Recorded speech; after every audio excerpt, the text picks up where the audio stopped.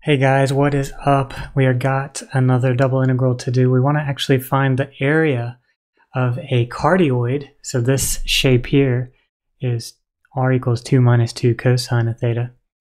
If you haven't checked it out already, check out my video on plotting polar curves to see how we can plot a cardioid like this. But let's say we want to find the area of the cardioid. The cardioid is this shape. Looks a little bit like a heart. Depending on the coefficients here, it can change, its shape a little bit, but this is pretty much the shape it's going to look like. It can be rotated, of course, if we use sine theta or something like that, but this is pretty much the shape of a cardioid. And we want to find the area of this cardioid, and we're going to use polar coordinates to do that. We're going to use a double integral. So the region of integration is R right here, and we want to find this area bounded by this cardioid. So we just want to make a note here that the area of a region is just the double integral of 1 dA. So if I'm adding up a bunch of area elements and then taking the limit as the partition goes to infinity, so number of points in the partition goes to infinity, the essence of a double integral, if there's no function to integrate here, if it's just 1, then I'm really just summing up all the area elements. So a double integral with an integrand of 1 is going to give us an area. So once we have the understanding conceptually of how to get the area, it's pretty straightforward actually. Just set up the bounds and then we can integrate and get our area. So let's look at the solution. The solution is, first of all, we got to figure out the bounds. Well, theta was given as going from 0 to 2 pi. R is going to go from the origin. So R always goes from the origin out to the curve. In this case, it's 2 minus 2 cosine theta. So the bounds for R are 0 and then 2 minus 2 cosine of theta. So those are our bounds. Now all we got to do to find the area is do the double integral. So we got the area is equal to the integral 0 to 2 pi. Then integral from 0 to 2 minus 2 cosine of theta. And then we always have the dA in polar coordinates, r dr d theta. So r dr d theta. Now we integrate r first. We absolutely have to do r first because there's a theta function in the bounds of the r integral. So we absolutely have to do r first. So let's go ahead and do the r integral. The theta stays the same, 0 to 2 pi. Now we get 1/2 r squared. R goes from 0 to 2 minus 2 cosine theta d theta. Now I plug in those bounds. Well, plugging in this 2 minus 2 cosine theta, we're just going to square that whole 2 minus 2 cosine theta.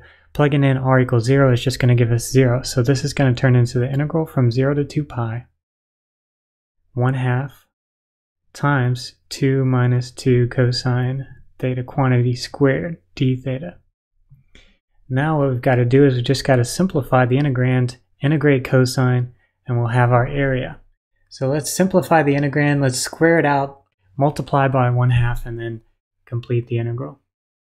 Alright, so if we FOIL that out, we're going to get 1/2, and we get 4 minus 8 cosine of theta plus 4 cosine squared theta d theta. Now two of these functions are pretty easy to integrate, but this last cosine squared, we have to do something before we can integrate that. So let's simplify one more time before we actually do any integration. 0 to 2 pi, multiply by 1/2, so we get 2 minus 4 cosine theta plus 2 cosine squared theta d theta. Now this is pretty straightforward. To integrate 2, we just get 2 theta minus integral of 4 cosine is 4 sine plus, so those are going to go from 0 to 2 pi plus integral 0 to 2 pi 2. And to integrate cosine squared, we have to remember that cosine squared theta is equal to 1/2 1 plus cosine 2 theta. So that's the trig identity we're going to use to integrate cosine squared. It's going to turn it into 1/2 1 plus cosine of 2 theta. So that gives me a 1/2 1 plus cosine of 2 theta d theta. Now we can integrate that, hopefully pretty straightforward. Let's integrate, well, plug in the bounds at least for theta over here, so get 2 times 2 pi minus 0, just plugging in the upper bound, and then minus plugging in the lower bound, minus 4 sine of 2 pi minus sine of 0. Both of these are 0, so that actually doesn't add anything to the integral, plus, and now I just have the integral from 0 to 2 pi, 1 plus cosine of 2 theta d theta. So this is equal to 4 pi plus, now we integrate 1, we get theta. Integrate cosine of 2 theta, we get 1/2 sine of 2 theta. Now those are going to go from 0 to 2 pi, which is equal to, let's see, that's going to plug in the bounds for theta, get 2 pi minus 0 plus 1/2 sine of 4 pi minus sine of 0. That's exactly what we get next. Evaluate these again. Sine of 4 pi is 0. This is going to be 0. This is going to be 0. So this is really just 4 pi plus 2 pi, which is 6 pi. That is the area, units squared, whatever they are, area enclosed by the cardioid. So this is the area enclosed